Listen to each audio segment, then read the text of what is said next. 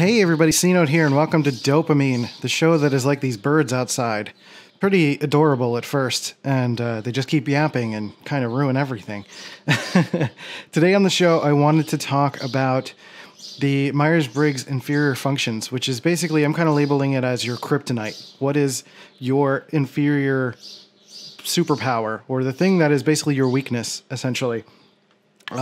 What kind of gets under your skin as each personality type. There are these things called shadow personalities that a lot of people talk about, where we kind of become the worst parts of our opposite type. So if you're an INFP, you end up becoming like an ESFJ and just kind of be very emotional and people focused in a way that's not healthy for you. So we're going to basically break that down and talk about all of those things, because right now I just have been going through it, and I thought it would be an interesting thing to kind of break down and talk about. So without further ado, let's kick out the intro and do this thing. Drums, please.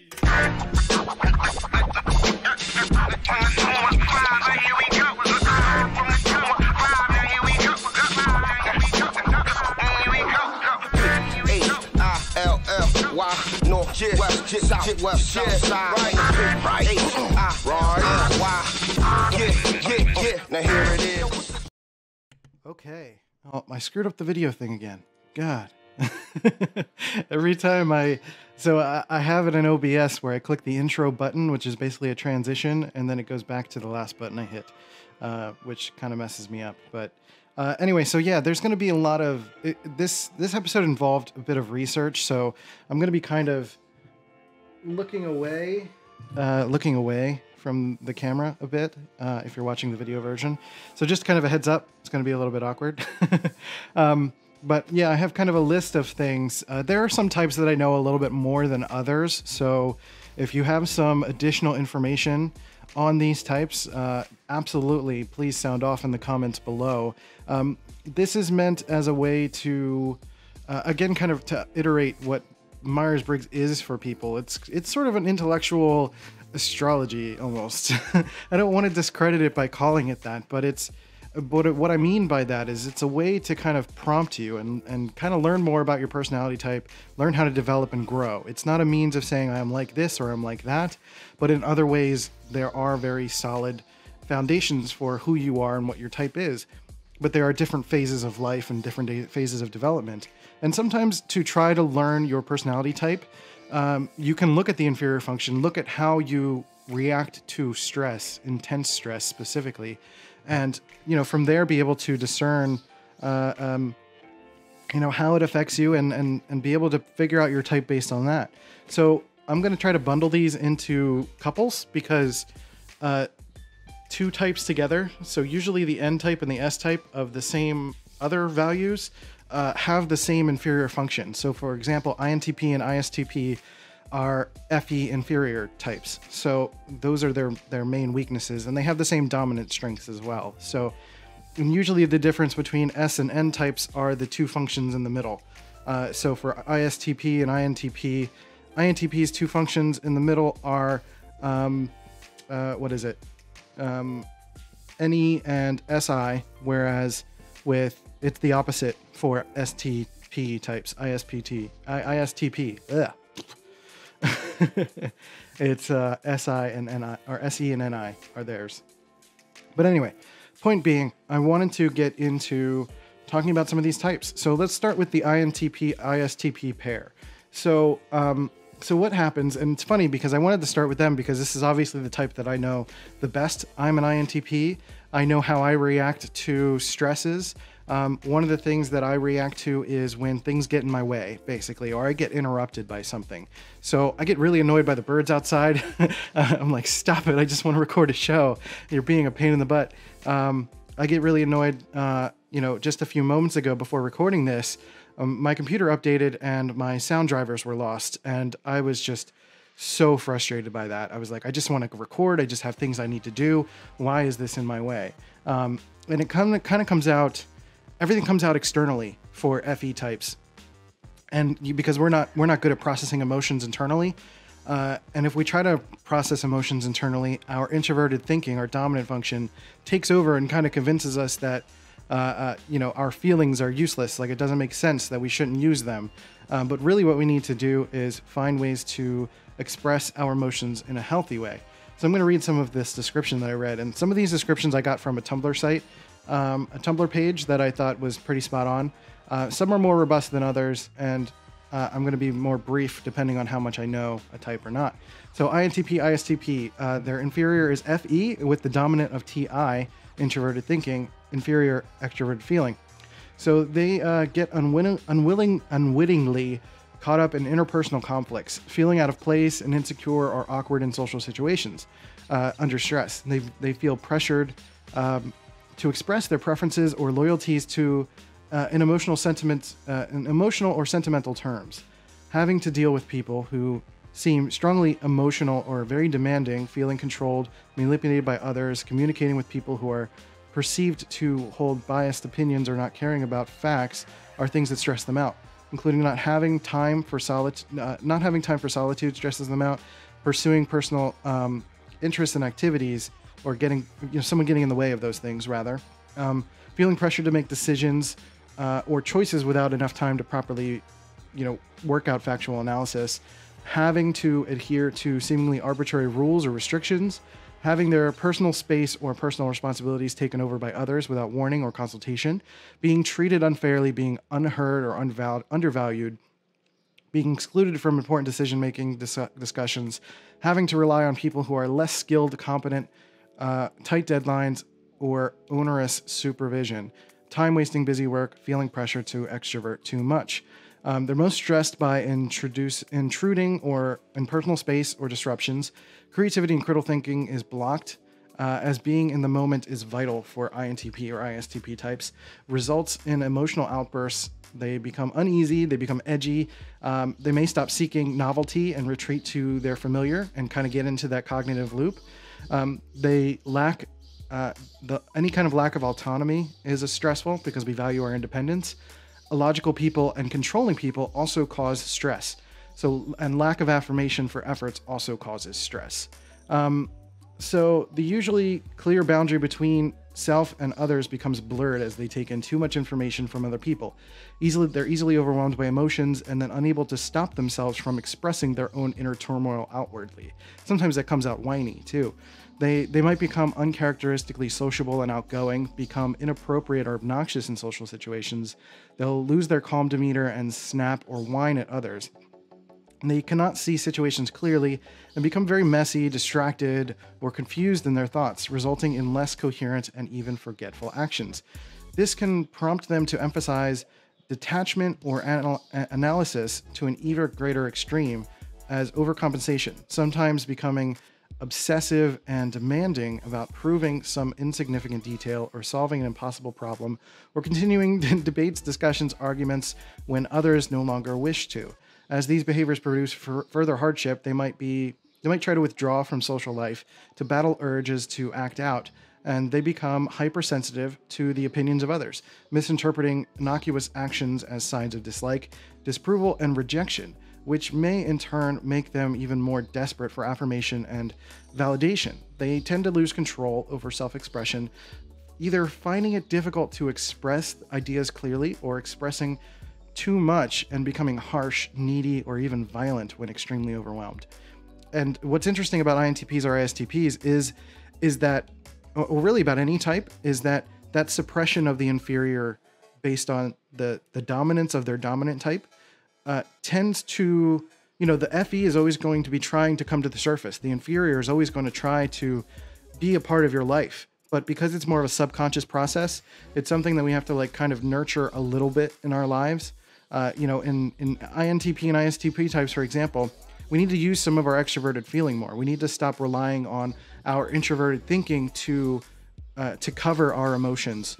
And we need to find ways to healthily express our emotions externally, to provide affirmations to other people, say thank you, look for people who are supportive in our lives, and, not look at emotions as a crutch for other people, and, have respect for people and everyone's opposing values, because INTPs and ISTPs tend to think like our way of thinking is the only way of thinking, and that's a problem. There are other people in our lives. So in INTPs, there's basically a statement that I've come up for every type. An INTP's statement would be, why won't anyone leave me alone? It's a very whiny kind of statement. And then ISTPs tend to kind of ignore their emotions for a while. Same thing for INTPs, but their statement is more of a, everything is fine. And just kind of pretend everything's okay. So the next group I'm going to turn to is INTJ and INFJ. And those two types are, this one's going to be a little shorter, but those two types are intuitive leaders. They lead with an introverted intuition. They have very specific focuses. They like a very specific thing. They have very keen instincts and intuitions when it comes to people or situations that they're very confident in. So their inferior function is extroverted sensing. Which is usually responsible for kind of just following what everyone else is doing or taking the external world into account. And again, this is a subconscious process, so it's something that is happening under the surface without anyone realizing it. So INTJs, their statement would be, it's more effective to just be like everyone else. A good example is the girl in 10 Things I Hate About You. When she's at the party and she's under intense stress, she's an INTJ, and she's not being heard, she's not being respected, she's not being listened to. So she's just like, you know what, fuck it, I'm just gonna be like everyone else. And it's usually an expression or their interpretation of everyone else. So it often becomes extreme. It often becomes, she was dancing on the table and like starting to like throw her clothes around and stuff.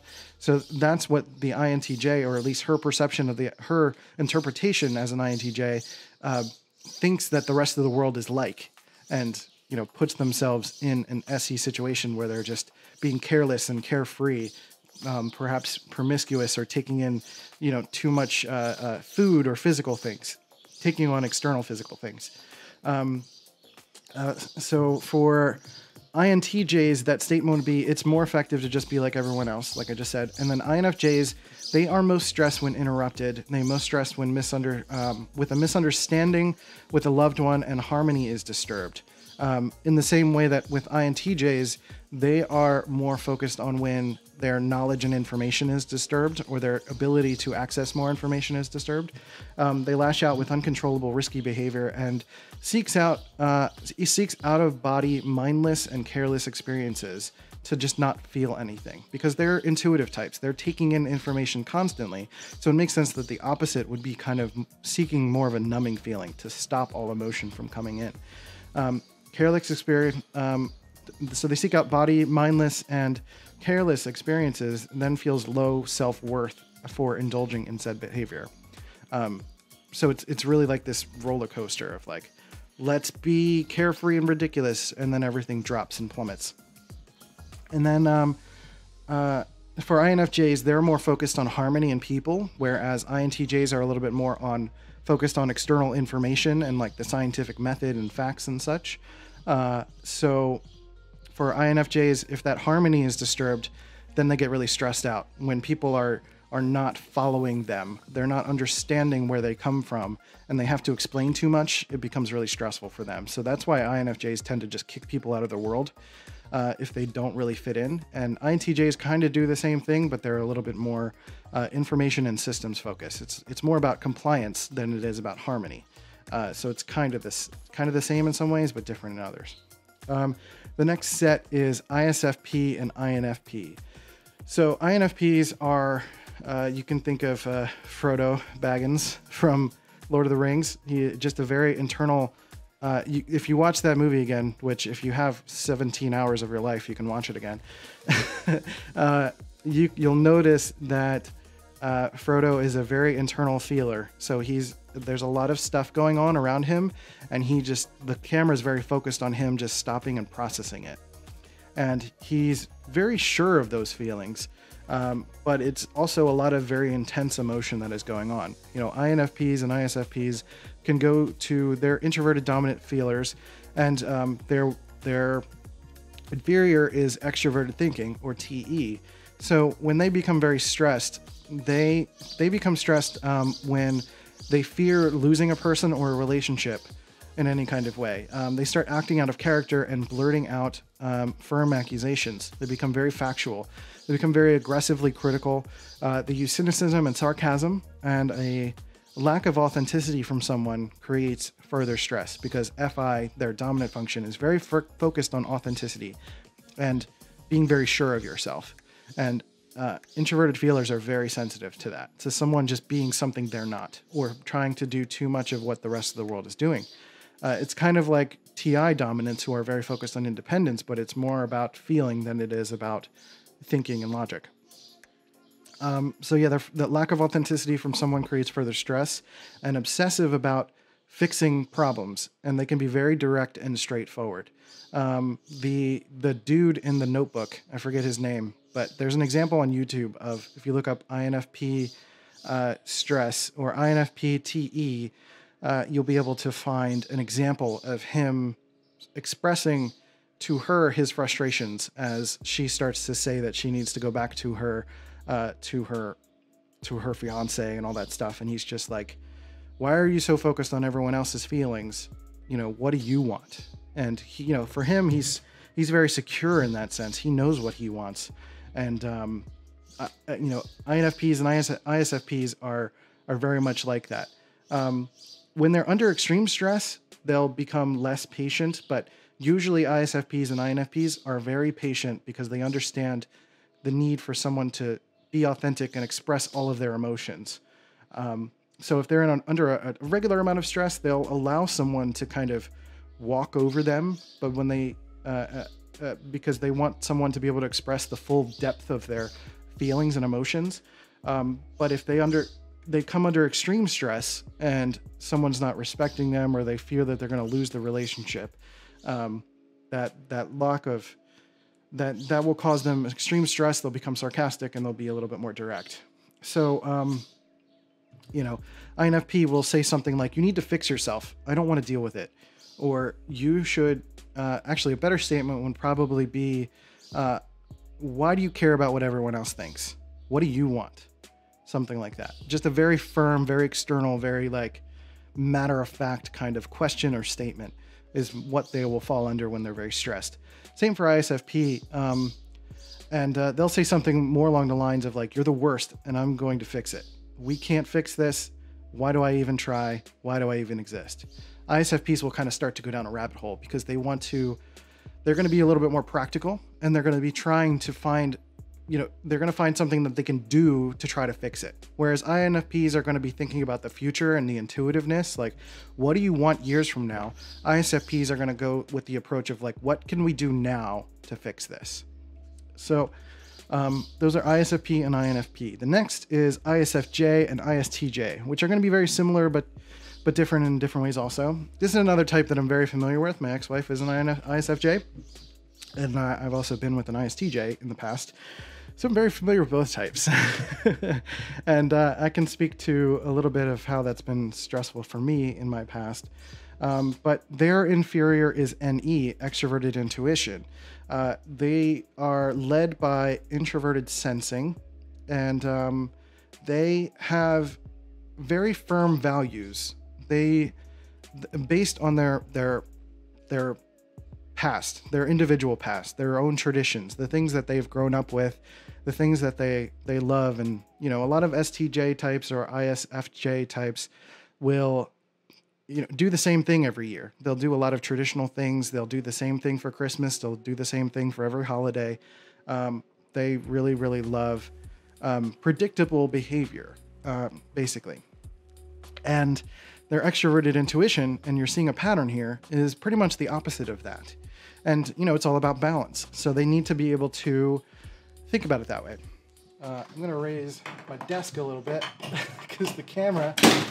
Oh, no. Okay, we're back. Whoa, that was a disaster. So for those of you watching on the video, I was going to go to raise my desk. So because the camera's sitting on my desk, and I was raising the desk, which is like a hand crank thing, and the camera fell, and then it knocked my water over, and then there was water all over the floor. And luckily this morning I just moved my PC from right away from where the water spot was. So, whew, that was danger. It's funny because like immediately afterwards I had an FE reaction where I was just like, fuck. And this is like just external whininess and damn it, now I gotta deal with this. So it was pretty funny. Anyway, back to ISFJ and ISTJ. What the hell was I saying? I was talking about how ISTJ and ISFJs are SI dominance. So introverted sensing is their dominant function. They're very traditional. They're very focused on their perception of traditional, what they've been doing since they were a kid, family-based things. They're very family focused. What do they love to do, like traditional things and do the same thing every year. So their inferior, which is NE, is basically the opposite. It's extroverted intuition, which is often codenamed exploration and trying new things, doing unexpected things, taking risks, that sort of thing. And it's very opposite from what the ISFJ or ISTJ does. ISFJ is, well, both types, basically their statement would probably be like, that's just the way it is. Or, but when they're stressed, an ISFJ will be a little bit more like the cliche, yeah, do whatever you want, but not actually mean that. And then the ISTJ will say like, whatever, let's just go with it. Maybe it'll work out. Maybe it'll fix itself. I don't know. What do I know? Be more sarcastic in that sense.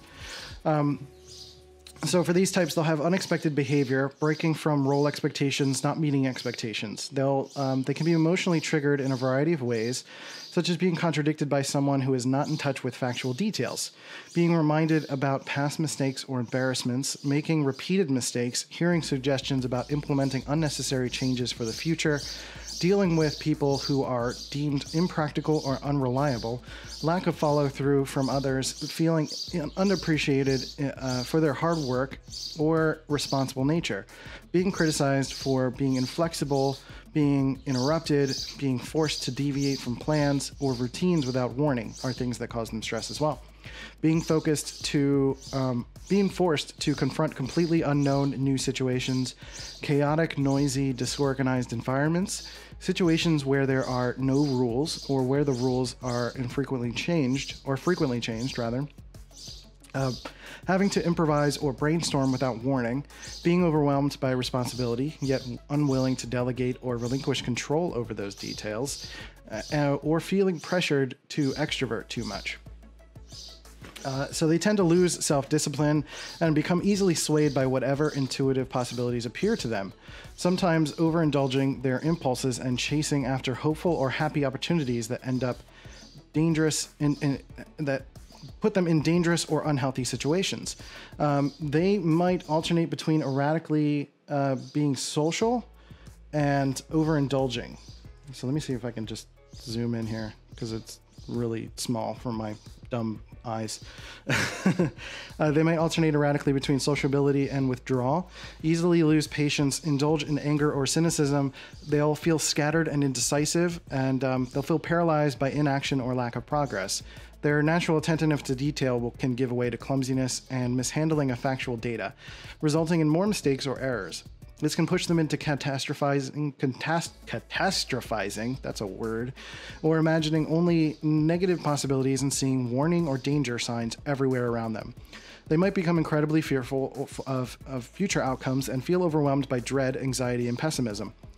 As a result, they might act unpredictably with flashes of irrational hopefulness about changing their life and feel a desperate urgency to take action in solving problems, but end up being hasty, deploying wildly unrealistic, unpractical solutions that result in failure.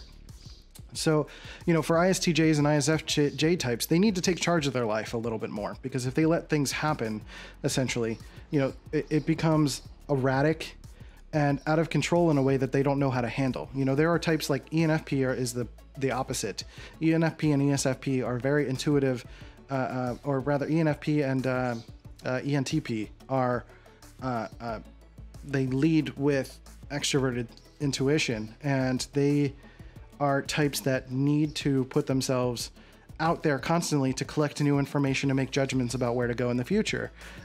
If they were in practical situations like an ISFJ would really like, they would fall apart. They just would not know what to do with themselves. So that's why, like, there's no one way to live life, but the world is pretty much filled with ISFJ and ISTJ types. When you hear a lot about like falling in line and what you should do or shouldn't do, that's usually an ISFJ or ISTJ sort of thing.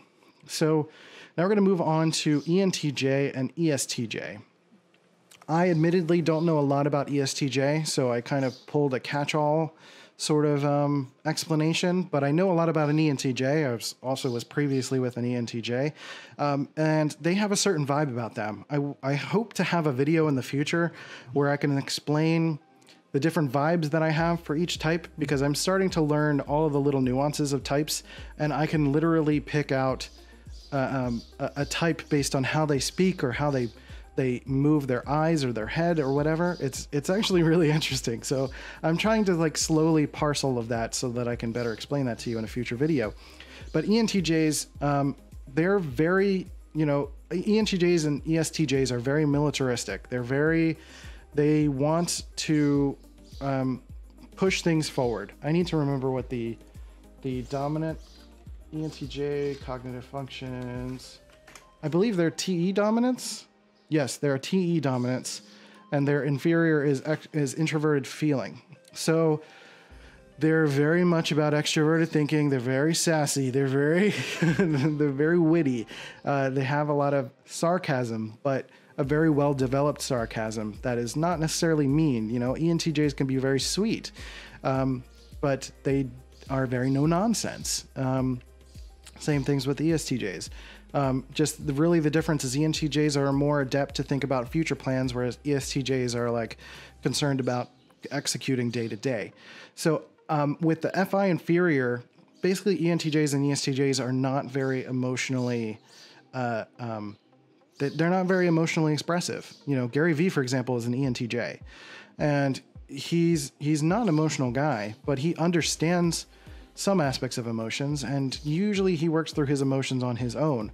But ENTJs are types that they're not types that need to be alone. So, to take the time to be alone is not something that's natural to them. So, some things that stress them out is having their deeply held values disregarded or ignored, being discounted, dismissed, underestimated by others, being accused of being cold, selfish, insensitive, uncaring, experiencing remorse about having been unnecessarily harsh with someone important to them, strong emotional displays from loved ones, emotional displays that seem irrelevant to the issues at hand, working with people who seem incompetent or illogical or uncooperative, being confronted with interpersonal conflicts that are perceived as petty or baseless, disorganized environments with poorly defined roles, or where rules and standards are continually shifting unpredictably, seeing people exacerbate problems with their obviously problematic behaviors, criticism that is unfair or perceived as a personal attack, lack of tangible achievements or progress despite one's efforts, too much flexibility in the benchmarks that are used for measuring progress/success, feeling excluded from decision making, or having no control over situations where the outcome is extremely important. ENTJs, they like control. They like being the leader. They like they often feel like they're the smartest person in the room. They often feel like they've got it figured out. They are the exemplification of quote unquote common sense. They think that everyone should know how to behave and know which rules to follow, and are stressed out when people don't do that, because it's so natural to them. They don't understand why other people can't do that too. They detest incompetence. They will make fun of incompetence with sarcasm. They're very, they become very emotional. Actually, I should stop. And basically, when they're in their inferior function, when they're very stressed out, they detest incompetence. They will make fun of incompetence with sarcasm. They become very emotional, but they show it externally, but they're still trying to be their domineering self. They start believing others hate them due to insignificant details. They become insensitive to criticism, but hypersensitive about relationships. That's usually where the FI comes in. It's about people and relationships and how they feel about that. They don't want anyone to see them in such a sensitive state, because the TJ aspect is about presenting themselves in a way that's controlled. And they avoid emotional conversations, withdraw from others, and show impatience, and they need to do something to avoid a sense of failure. So they tend to succumb to their own inner turmoil and lose self-confidence. They want to preserve or they want to persevere in confronting their problems, but suddenly feeling too insecure or tired to proceed. You know, they're so used to going that when they have to stop, and the key is when they have to stop because they're stressed, they don't know how to do that.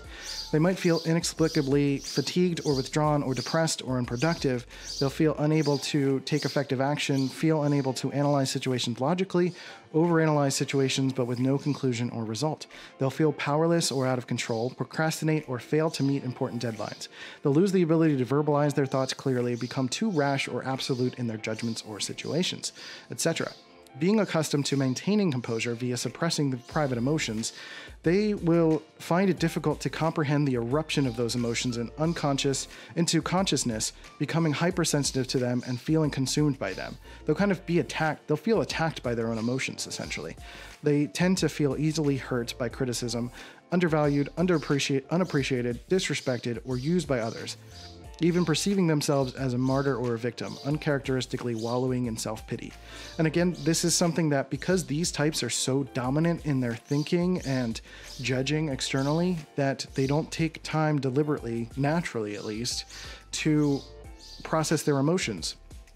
And somebody who is a healthy ENTJ or ESTJ takes time to work through those emotions. They give themselves, you know, the occasional alone time to learn how they feel and make sure that they're checking in with themselves as often as they can, so that when they are met with this situation, they can feel at least a little bit more in control.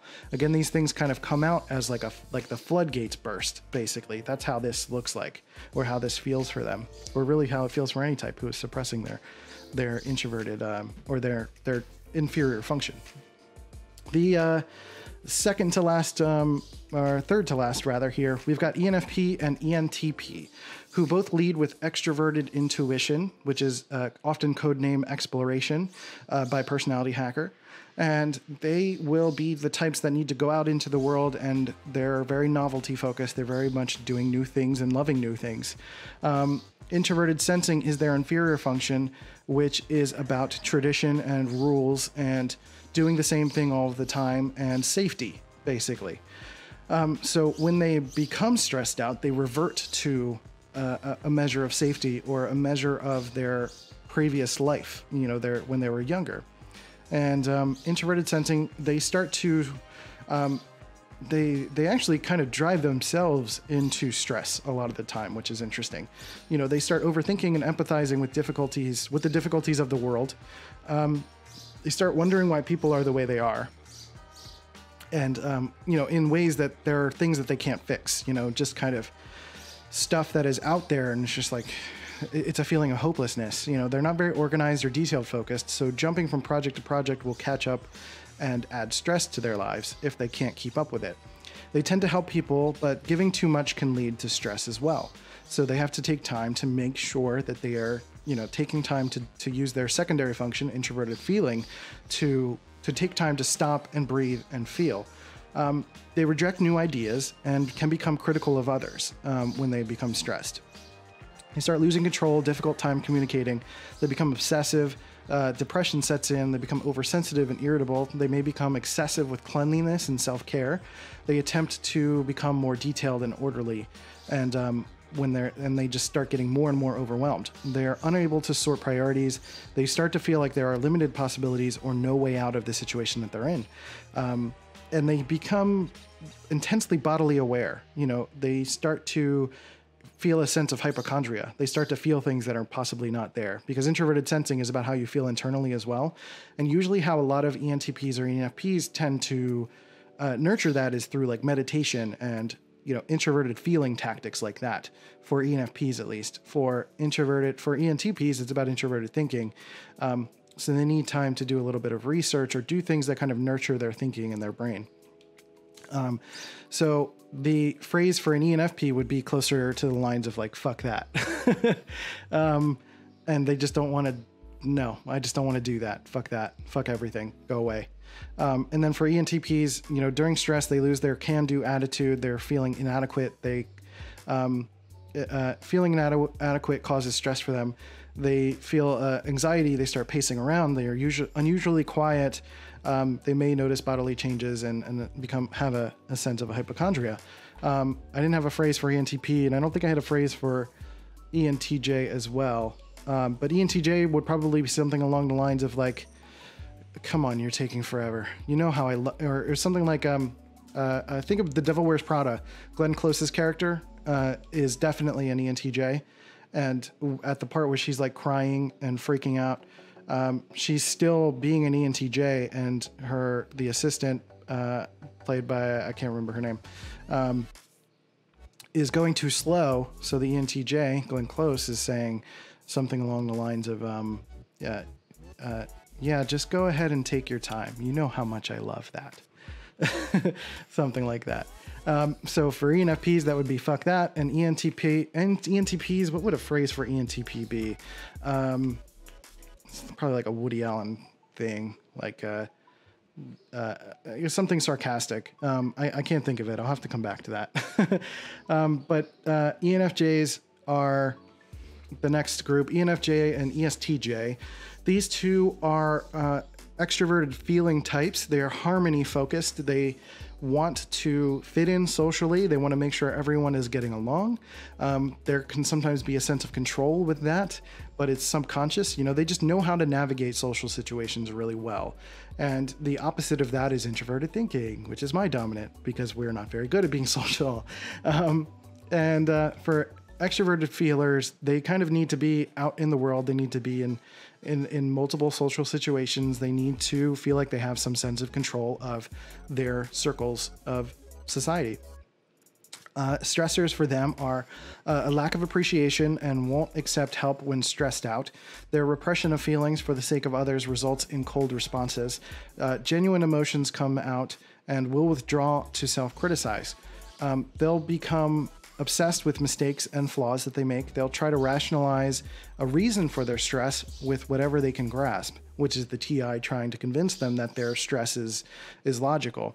But it's really about not being able to express their emotions to people because they're trying to maintain a sense of harmony. They'll also they'll find a lack of harmony stressful. So if you're out arguing in public, and somebody yells, they'll be like, "Hey, you're disturbing the neighborhood." They'll almost be upset about the disturbing of the neighborhood than about the person yelling. Like if you were in a quiet place where nobody could hear you yelling, they probably wouldn't be as upset about that. Confrontation is also stressful. People not living up to their expectations can also cause stress. They want the best for people, and if that realization is missed, it also causes stress. So, FE types, the harmony focused types, the extroverted feelers, can often have their intentions misinterpreted as control. And sometimes it is that without realizing it. And sometimes, so it really depends. They see people and they know what they often know what their potential is. And if they don't live up to that expectation, that causes stress for them. And they don't like unexpected changes either. So, the phrase that they would use is, "I want you to be happy and you're making that difficult." And, ESTJs would have something a little bit more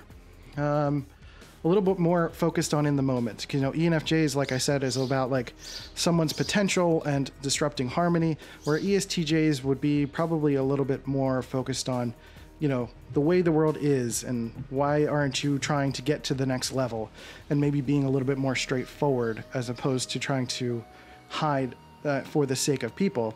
They're really focused a little bit more on themselves within the structure. And ESTJs typically are seen as the types that want to immediately ascend to the top. Dwight Schrute from The Office is very much an ESTJ. He's a quintessential ESTJ. They just know things. They're very certain about things. They're kind of easily manipulated because they are the fact that Jim is able to play a lot of jokes on him is true to that type, because they just kind of want to fit in and really appreciate the group, but they kind of express it in more crude, straightforward terms. And then the last group is ESTP and ESFP. These two pairs are probably the ones I've done the least research on, but I've experienced personally.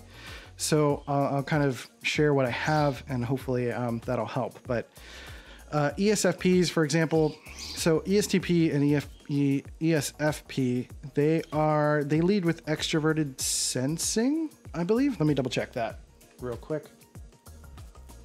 Let's see, ESFP. Let's go to images, because that usually shows you. Yes, they lead with SE, so extroverted sensing. You know, they're very much like about the way things are, the way the world is, the way that things are supposed to be. And they often take good care of themselves. They're, you know, have some interesting insights as to how to approach the world. And that's because their introverted intuition allows them to, or rather doesn't allow them to, collect a lot of the subtleties in people's intentions. So they kind of miss a lot. They miss a lot in that sense. So they have to like physically go do things to understand things. They're more experienced people. You know, they like to experience things and not necessarily go out and talk to someone and understand them based on the nuances of their conversation, but take things a little bit more at face value. So the introverted intuition, which is their inferior function, you know, allows them to be stressed out by rigid rules and being put in the idea of being put in a box. You know, they want to be able to, you know, explore and experience the world. They'll throw back the stress that they're receiving from someone by trying to be annoying to create that stress for the stressor. You know, they'll just throw it back at them. Commitments and plans can cause stress, and dramatic and immature loud responses to stress are what comes out of them. And so to stress and rules, they become dramatic and immature and just very like loud, annoying responses. They'll struggle with interpretation or people's intentions when they're under extreme stress. They're more likely to, they'll kind of withdraw while someone is talking, and they'll be like kind of susceptible to manipulation in that sense, but they'll kind of have an outburst afterwards of dramatic foretelling and assumptions of someone's intentions, because their intuition is not very strong, so they just can't really tell what someone is intending to do based on their actions. And they're only reverting to what they know, or what they know about the world. So they'll do a dramatic foretelling and assumption and be very assumptive, and they'll see hidden meanings in things that aren't quite there. So they'll make a lot of judgments or assumptions or very loose connections to things. And, you know, when they're under that extreme stress, it's just not a trait that is very strong in these types. So, you know, what they need to do is go out and experience things. You know, probably the best sort of advice I would give is to just practice a little bit more patience with people, and try not to act out in a response to things, and to check your own intuition. Because I've heard, you know, ESTPs are interesting in the sense that they have extroverted. I think they have extroverted thinking. Yes. Let me double check that. But they have very strong thinking ability. But yeah, introverted thinking is their secondary function. So for ESTPs, they can kind of come up with some logical reasonings for some strange intuitions. You know, you'll find an ESTP more likely to come up with a kind of a bold or dark solution for an idea or something that is just kind of messed up. But they can convince themselves that it's something that is it's something that we should do. You know, they're more likely to be the type to say like, Hitler was right, I think, or something like that, and come up with some rationalization for that. But because the intuition's not there to like tell them this is a bad idea, they kind of just continue down the rabbit hole. So basically for all of these types, so that was the last, but basically for all of these types, the way that you can nurture your inferior function is to actually improve the first two functions, and really the secondary function that you have based on your type. And that's something I could do a separate video on, is specific ways that you can improve and nurture your secondary function. because improving that will allow for the dominant function to not necessarily always take over, or for the inferior function to shut down everything else, because that's really what's happening. When the inferior function takes over as a result of extreme stress, it's shutting everything else down, and you're reacting in a pure energy kind of way.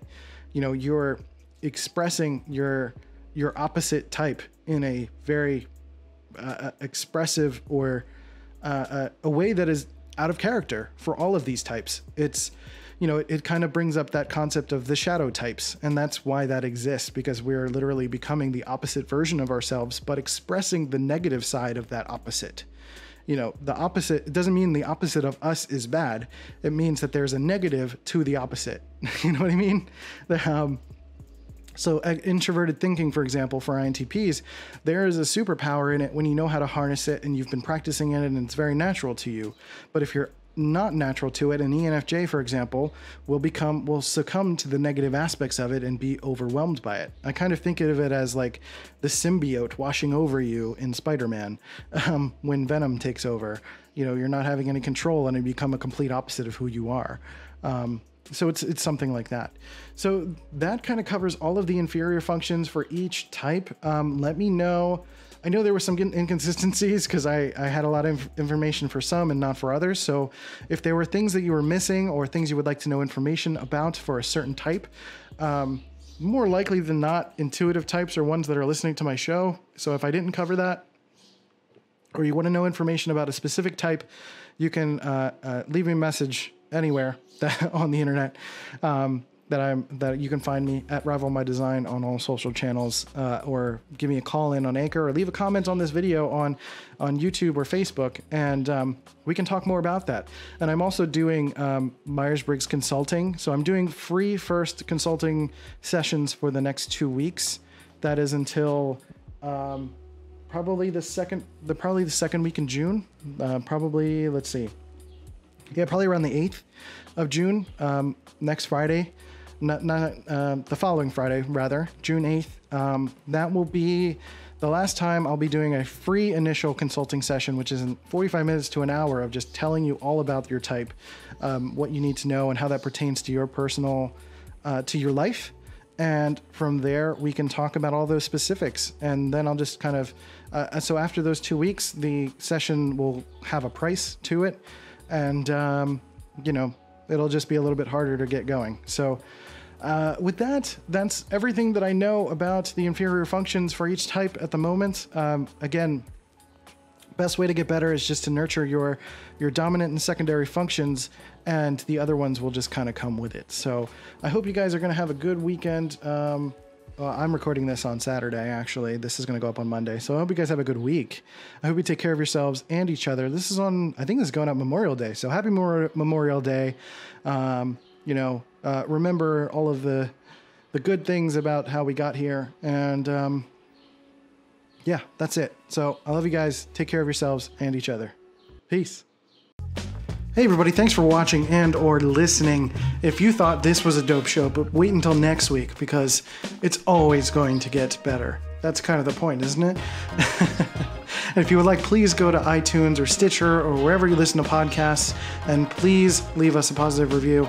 Or, you know, if you have a problem, let me know and I'll try to fix it too. But if you're watching on YouTube as well, please hit the like button, subscribe, hit all the comments, all that good stuff. We appreciate the love. We appreciate you guys. And, you know, we're going to keep doing it for you and do the best we can. So thanks for listening. Go to howmynameschristian.com or dopamine.life.